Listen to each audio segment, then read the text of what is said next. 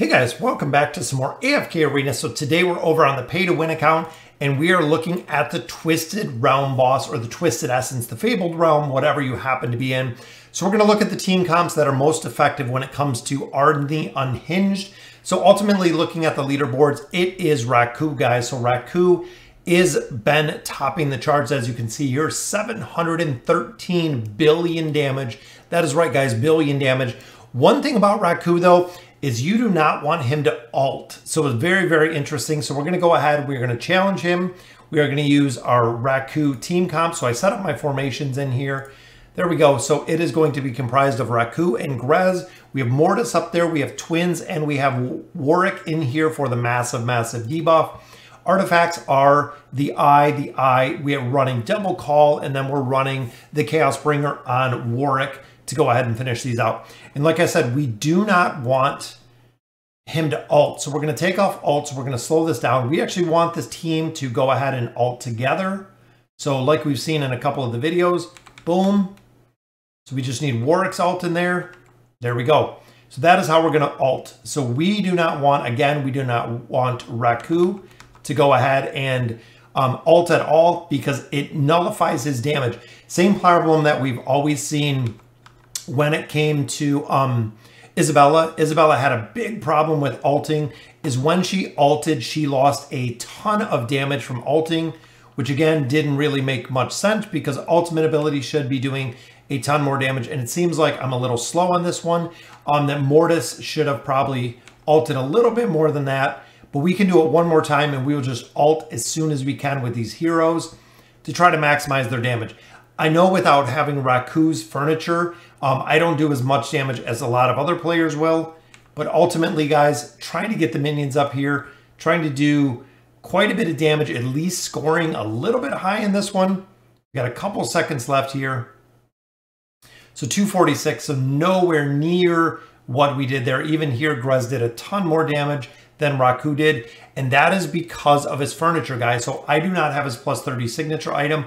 I do not have his furniture, which is very, very reliant to doing a lot of damage. Even there, we did 965. So I'm going to do one more run with that current team comp, and I'm just going to ult the heroes the second that it is available to ult. So we're going to have Mortis, it looks like first. Boom, there's his ult going off.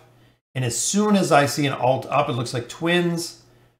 Then we're going to go ahead and there's Grez, there's Warwick. Mortis can already buff again. The call doing a ton, allowing him to get a ton of energy in there. And remember, guys, we only have him built to a plus 10 signature item as well. Raku just sitting right there, not really doing much of anything. So boom, we're going to have a bunch of ults here. And again, this one, we're not waiting to ult together. We're just going to go ahead and ult the heroes as they come up. And now I heard this isn't as effective as we just seen. But look at the bars, guys. So they are filling up really quick. There's the big buff from the Twins. Mortis seems like he's getting a couple more buffs out this time, which is good because he literally just died when we said that. And look at that, Raku went down early. So now we can just turn it on auto and we can let it run. A couple seconds left. We're probably not going to live for the last couple seconds. So ultimately, it seems like running them together is better. So 152 on that attempt. But like I said earlier, because I don't have Raku, we're going to look at some other formations. So two other formations. One is right here. So comprised of Saurus. Saurus is one of the Twisted Realm boss, or one of the Twisted Realm superstars, one of the boss killers. So ultimately, we're going to rely on his healing ability with Grez's minions. Mortis for the buff, Warwick for the debuff, and the Twins for the buff. Running with the same, we're going to run with the Eye on him for the big attack speed boost.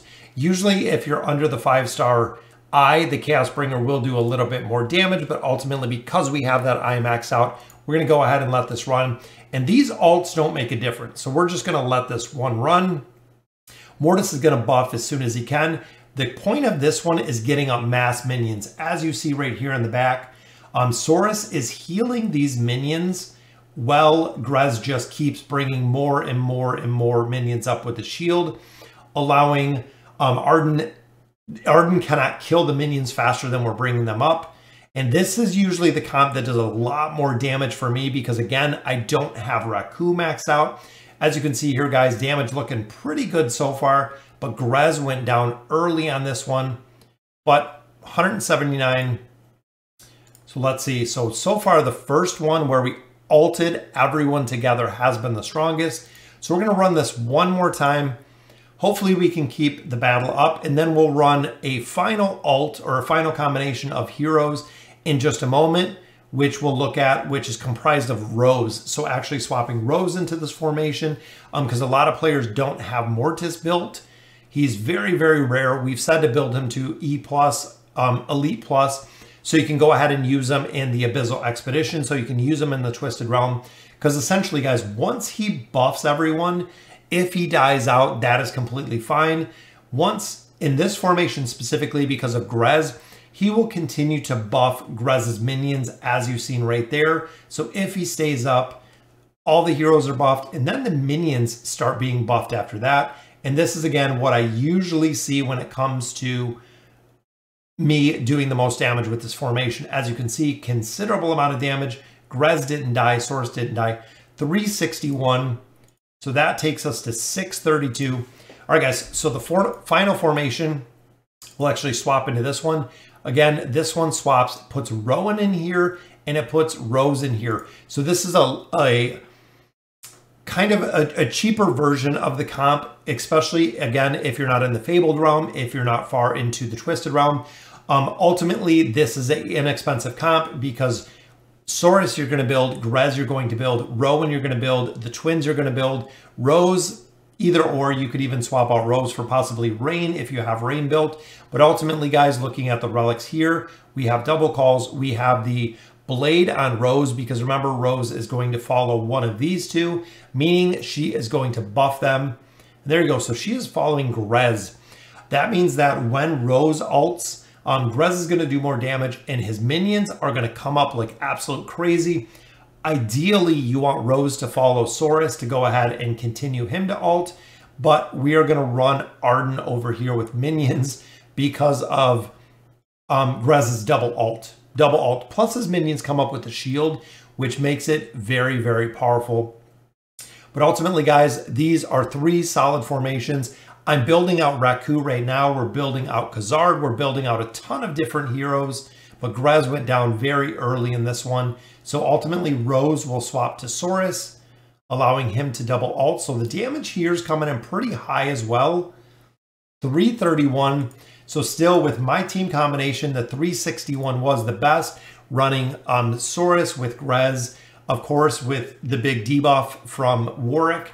Mortis for the buffs and the twins for the buff, because ultimately not having Raku built is what really kills this formation.